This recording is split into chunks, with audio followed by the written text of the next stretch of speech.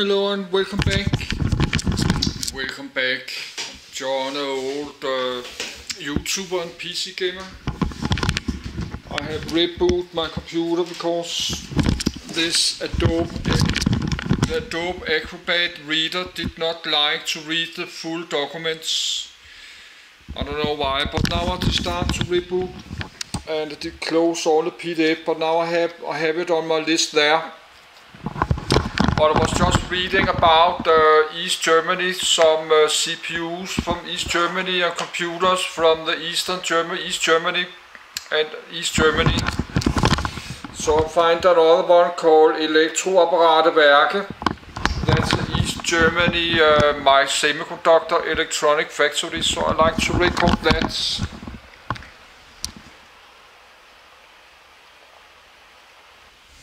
So and after that I will do the Motorola 68000 chips. So let's log in.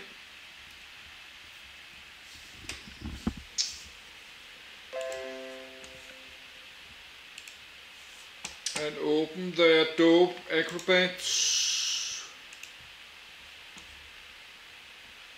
And open a, I think you call it Pathfinder.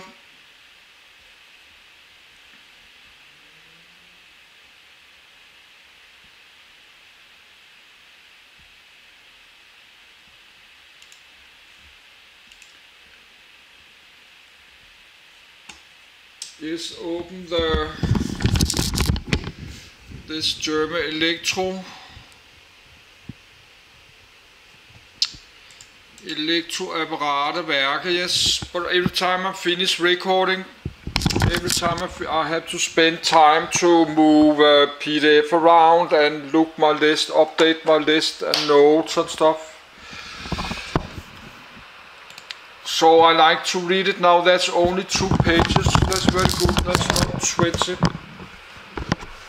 So that's less 20 minutes. So I will go back to my bed. I need something more to drink.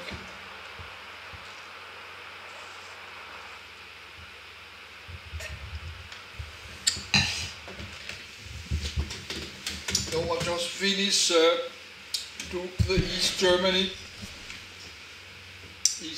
computers a little bit, but not much, because I like to read the initials.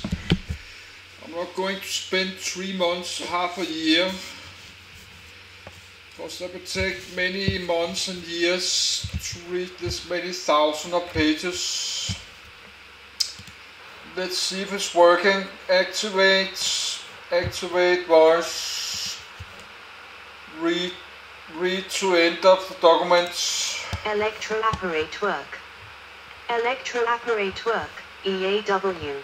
Type Volkseigeninventory of Industry Electronics Manufacturer Computer Software founded October 21, 1946 inches Berlin, German Democratic Republic Fate converted into Corporation Headquarters Berlin, German Democratic Republic Products Electrical Appliances Number of employees 8,000. Elektro-Apparate-Werke Treptow at night, 1951. The Elektro-Apparate-Werke, EAW, was a state-owned industrial operation of the German Democratic Republic, DDR East Germany. It was a successor of the combined VEB Elektro-Apparate-Werke, VEB, and, with more than 8,000 employees, was one of the largest manufacturers of electrical appliances in the DDR. The site of the former headquarters in the Berlin suburb of Alt-Treptow is since 1998 the location of the Trepp Towers, the Berlin offices of Allianz SE. History. EAW originated from the Apparatwerk Berlin Treptow, founded by AEG in 1928. During World War II the company manufactured radio equipment for bombers and U-boats and navigational devices for V-2 rockets. Its factory was largely destroyed by Allied bombing raids. 1. It was taken over as a Soviet Aktiengesellschaft, SAG. On the 21st of October, 1946, and renamed Elektro-Apparate-Werke Berlin Treptow, EAW. After the death of Stalin, the company was renamed Elektro-Apparate-Werke JW Stalin. On the 31st of December, 1953, the works changed the legal form from an SAG to a nationally owned company, Volkseigeniebetrieb. In 1960, as part of de-Stalinization, the name was changed to VEB-EAW Berlin Treptow Friedrich Ebert after the former socialist president of Germany. In the 1980s, a memorial plaque was installed at the administration building for communist athlete Werner Seelenbinder. 2. EAW also provided polytechnic training for students of neighboring schools in Treptow. The class in productive work was taught through a practical project. The water tower at the Ostkreuz station was in a poorly maintained hut, with heating problems in winter. The project taught the theory of socialist production and practical solutions of production tasks. Practical student work included the construction of indoor fountains for the people's use. A second location for the productive work lessons was Karl Kunger Street in Treptow. For the qualification of the employees, the EAW maintained a training school, also in Karl Kunger Street. Their sales skills were taught with a focus on vocational qualification. Also, annual refreshers were held for monotonous tasks of unskilled people, as in the production of refrigerator relays. Compulsory physical education of 2 hours per week for the entire staff took place in company facilities inside and on the outdoor grass and gravel courts in Baumschule and Wieg. Also, the various sports associations met there, notably the Handball Association, and weekly sports instruction took place. View at Berlin Treptower Park Station. In the background, Elektro-Apparate-Werke JW Stalin, 1958. The EAW was also a workplace and rehabilitation site for prisoners from Rummelsburg prison, not far from the relay factory on Hofmannstrasse. In 1990, following German reunification, the organization was transformed into EAW Berlin GmbH, and was privatized in 1993. Unfortunately, the company was burdened with excess employees and a line of dated, expensive, and unreliable products. Attempts to diversify into consumer electronics and build products that could compete in the world market failed. 1.